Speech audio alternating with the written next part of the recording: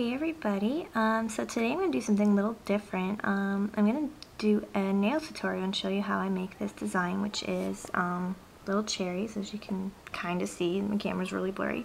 But yeah, recently I've been posting a lot of pictures on my Facebook of different nail designs that I do, and I get so many people asking me, and even at work too, like, Brittany, like, how do you do these nail designs? So I decided to make a little video on how I actually do it, because it's really not that hard.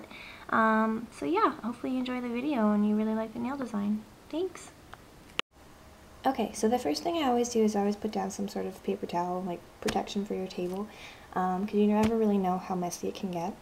And then the first thing I put on my nails is a base coat. I've already applied that, and I definitely recommend that you do apply a base coat because it helps your nails not turn yellow. So the first thing I'm going to apply is just a white. So I don't really have like a specific way of painting my nails, I just put it on. It doesn't matter if you get it on like your finger or whatever, you can always clean it up after. Nail polish remover was invented for a reason. So now I have my nails completely painted white. Sorry for the ray of sunlight in the back, you can't really see. But I'm going to let them dry about 5 minutes before I move on to the next step, which is the red dots for the cherries. Okay, so for the cherries, I'm going to make two little red dots like this. Sorry it's so blurry.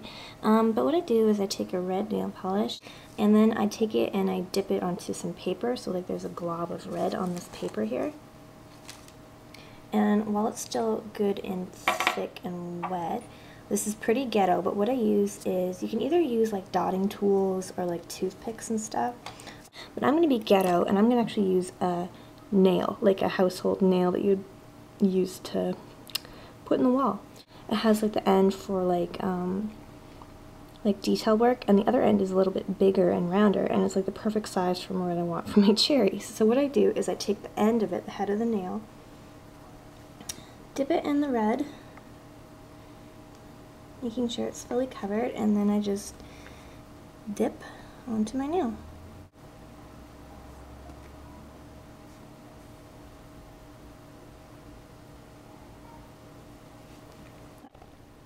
Okay, so now I have my left hand done. And as you can see, I got all the little red dots. And as I said, don't worry about it if you get any nail polish on your fingers. You can always clean it up afterwards, and I can show you how I clean up after. So now to do my right hand. A lot of people ask me how I do my other hand because I am right-handed. So basically what I do, I don't know if I can film this quite right. Please ignore the Hello Kitty pants.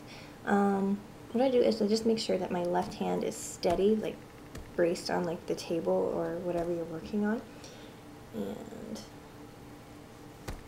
just make sure it's like steady, and then you just press, press.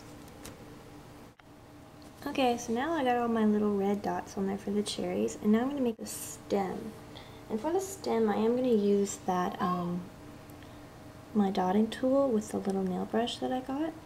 And we'll see how it goes. So what I'll do is I'll take my green, but for the green I'm going to be using it to make the stems and like a little leaf at the top. So same idea with the red, I take my piece of paper and I just kind of put a big glob of it and just dot it on the piece of paper. So this is the first time I've done it, so we'll see how well it works. Then I just take my little brush and just dip it in the paint. Make a few test lines. Yeah, looks nice. And then on my nail, I just take it. They're just going to be little lines. There's one.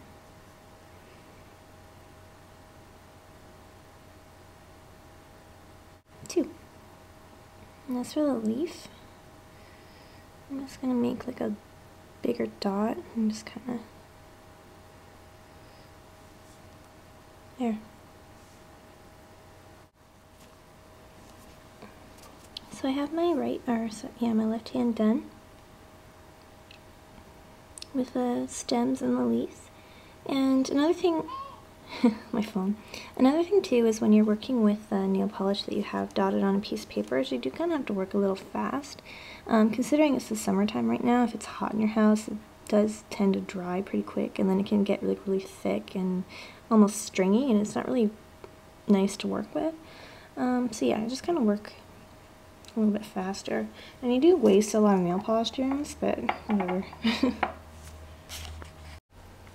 So steady your hands and your nail. Just create a line.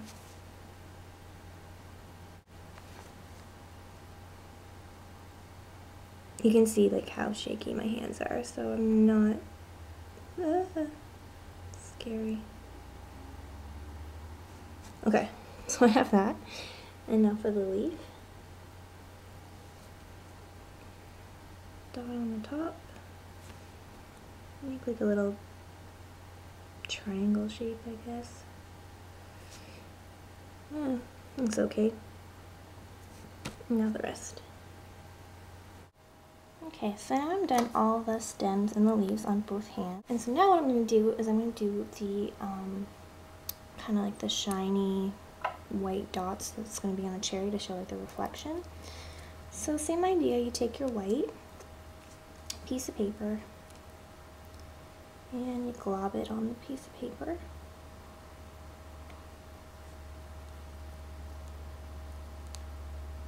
And then for this, I'm going to use the other side of my dotting tool with the little dot. And as I said, if you don't have a dotting tool, you can just use a toothpick or a nail.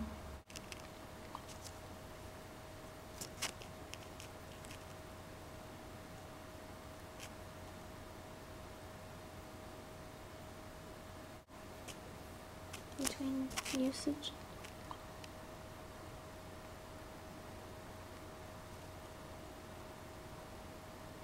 There you go, you're such a lady. Getting yourself a bath. Okay, so I'm done my nail art now, and as you can see I have the cherries with their little reflections. And as you can obviously see, I do have it on my fingers. So I'm just going to show you how I clean up my nails after I'm done my nail design. So what I do is I just take nail polish remover and a Q-tip. And then what I do is I like pour a little bit into the lid. Just a bit. And then you take your Q-tip, dunk it in, and then just like sweep it around your finger. And like it cleans it up like instantly. It's really great.